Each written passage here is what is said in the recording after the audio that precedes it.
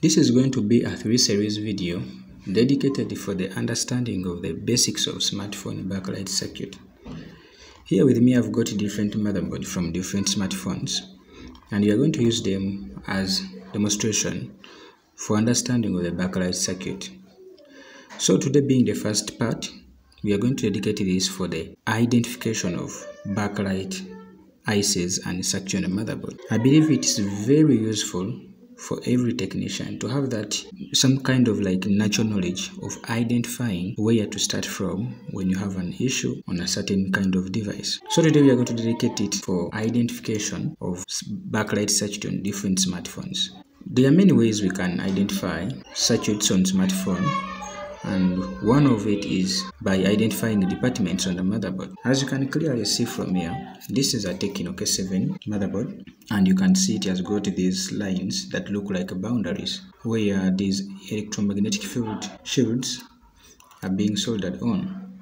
This is not done coincidentally, it is actually done on purpose in order to separate different departments. Here you can see that this is a CPU and memory department with one of the biggest shield, and the next one is the network section. You can clearly identify the network section from this antenna that comes from this department to these towers. And the next part is a department which has two sections. It has got the charging section and it has got the backlight section. If you flip over this motherboard, you shall still find another section which is called a power management department. In this power management department, we have this power IC, we have this LED control IC and other coils to create different kind of voltage that circulates all over the motherboard.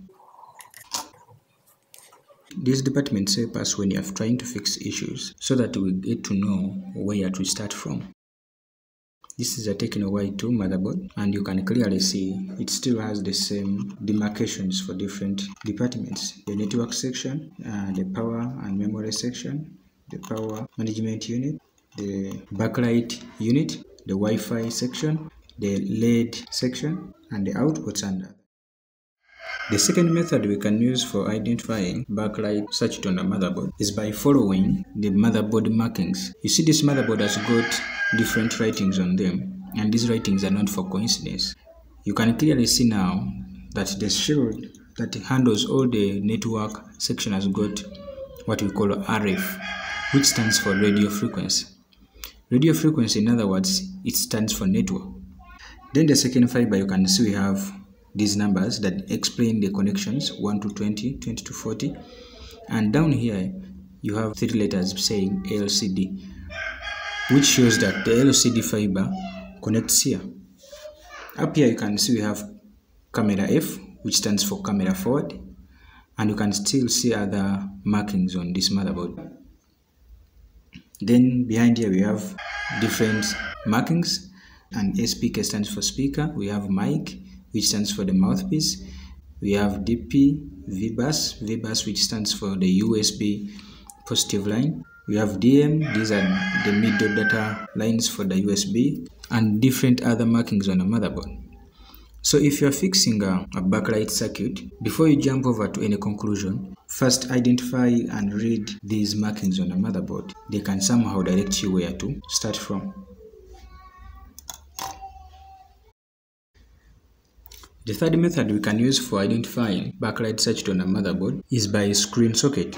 The way you see humans, how we organize our lives, arranging things according to our preferences, it's the same technique that engineers use when they are doing a PCB layout, which means that most control ICs and control devices are next or nearer to their output and inputs. This means that you will probably have to find backlight circuit near the LCD socket. As you can see here, we have the screen socket where it connects. When I flip over this motherboard, behind here we find the backlight circuit where we have a coil, the control IC, the rectifying diode, and other coupling capacitors. So if you are tracing for backlight circuit on a smartphone, the best way or the best place to start from is where the screen connects from. Even on the screen sockets, we usually have a big line which transports or where current transfers from. If I show you under a microscope, you will see that a backlight line that connects to the socket of the screen is a bit bigger than other data lines. This same thing applies to different motherboard. This is a Tecno Y2 motherboard. You can see that this is where the screen socket docks from, and this is the backlight circuit. This is a China tablet. This is where the screen connects from, and here you can see the backlight and the boost circuit. The same thing applies to different motherboard. This is an ITEL 1503. You can clearly see that the screen socket connects here and the backlight circuit is here. In some devices, backlight circuit is next to the charging section. It is two reasons. Because when the phone is off, at some point, the charging section controls the backlight. That's why you see when you put a charger into your smartphone, even if it's off, the screen lights up. They are sometimes categorized or put together because when the CPU is off, this charging section can control the backlight of the screen. This is a Tecno K7 motherboard, and you can still see the same thing.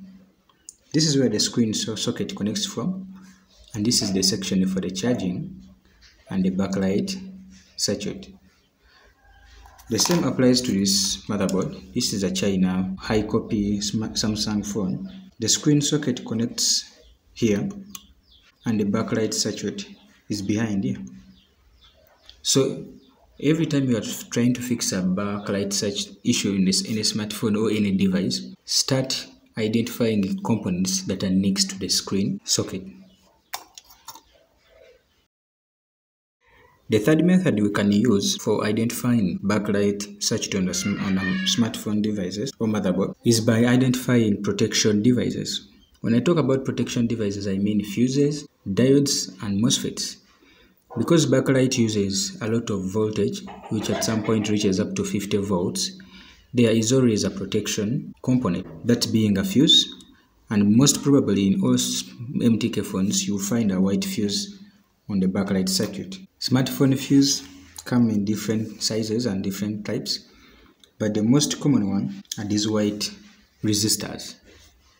These white resistors act as fuses to protect in case there is a short on the circuit. They also act as current resistors. So in every high voltage department on a smartphone, you're going to find a resistor like this. So this is a charging circuit, and you can find resistor on its input. This is a backlight circuit. Because the input of this backlight circuit comes from the VBAT always has a resistor. So this is another motherboard where you still find a resistor on the input of the battery. You can some point find it on the LED circuit. When I talk about the LED, I'm meaning that flash camera, flashlight, which you use when you're taking pictures or when you're lighting up at night.